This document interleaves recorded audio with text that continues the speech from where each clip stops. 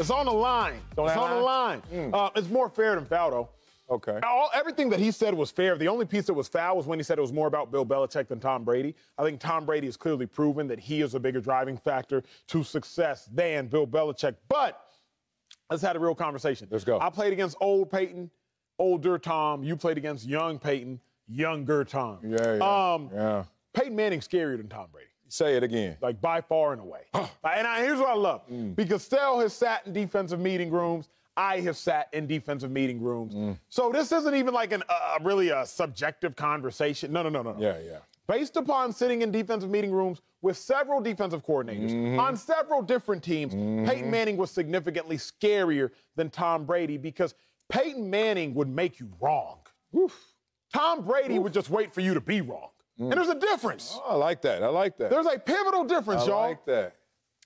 Peyton Manning, you could come out in a simple cover 3 defense. Cornerback has a third, safety has a third. We in cover 3.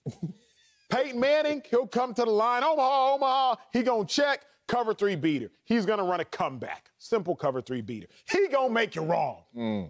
Tom Brady will just come out there, safety, he's out of alignment because I can tell that the outside linebacker is blitzing, but if the outside linebacker is blitzing, the safety should be covering down on my tight end. The safety is not walked to cover down on my tight end, so I'm going to exploit you because you are already wrong. But there's something different there between somebody making you wrong and you being wrong. See, if somebody makes you wrong, you can never be right. But Tom Brady has to wait on you to become wrong.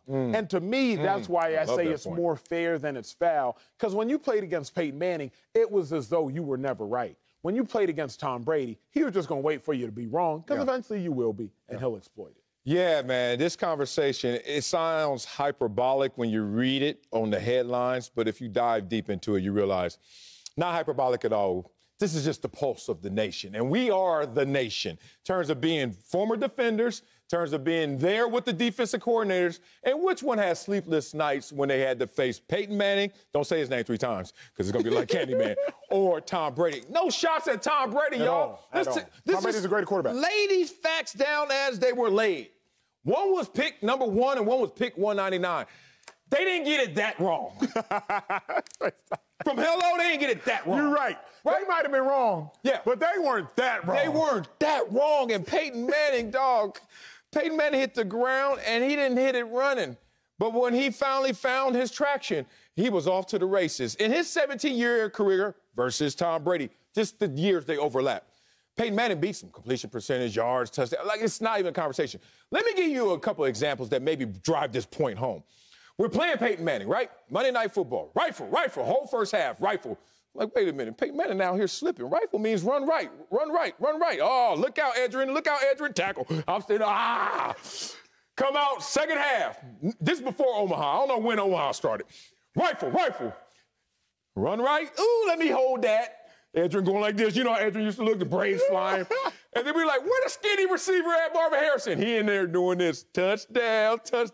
Rifle changed like that. To your point, Peyton Manning will make you wrong. He'll give you bait. Peyton Manning, his head was a calculator on that field, literally and figuratively. This dude will go out there and compute things. Versus Tom Brady, young Tom Brady, no fear in our coordinators, to the point where Eric Mangini used to come on this show and said they didn't even have a ton of faith in young Tom Brady, but it was working. He used to say to him and the coaches used to sit there and be like, I don't know if he's going to be accurate with this football, but he obviously blossomed and matured to Tom Brady. But don't let all this team success masquerade that there was a moment when you had to go against that quarterback or that quarterback, and it was obviously you'd rather face Brady than Peyton Manning. I love it because cats don't understand. Like, they might just think this is hate. Oh, Peyton Manning got Tom Brady got 7 Super Bowls. He's clearly better. Tom Brady's more consistent. Yeah. Tom Brady's healthier. Tom Brady played longer. Tom Brady had better teams around him. But Peyton Manning was a monster, y'all. Yeah. I'll say it like this. The running backs that gave me the most fear, Sel, weren't necessarily the best running backs. True. Okay. The running backs that gave me the most fear were the running backs that could embarrass me. Right? Like Marshawn Lynch, because he might run you over. LaShawn McCoy, because he might shake you out your shoes. But not necessarily even if they were the best. It was the ones that, like, could embarrass you. Yeah. Tom Brady's not going to embarrass you. His team might, but Tom Brady will never have you out there embarrassed. Peyton Manning will have you feeling stupid.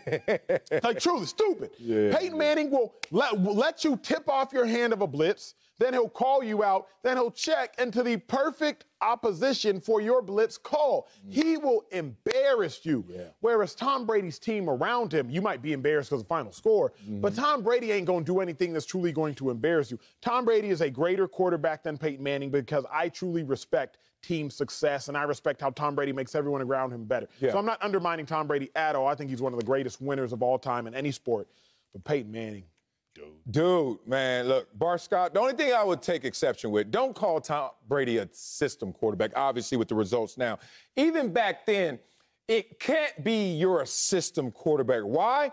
Because we just saw a greater quarterback than you, a better quarterback than you, first $100 million player in the NFL, Drew Bledsoe, play that position. And we saw you play it different. So I never went to the point where I would take a shot at Tom Brady like he's system. I was just saying, whew, if Peyton Manning was in that system, good Lord, I don't know the results. But Peyton Manning, five-time MVP, 7-time All-Pro versus Brady 3-3. No conversation in terms of which one's struck. Hey, we might need to rank these top 5 quarterbacks all time tomorrow. Oh, the big board's still there, dog. We can go right now. Let's go get it tomorrow for sure.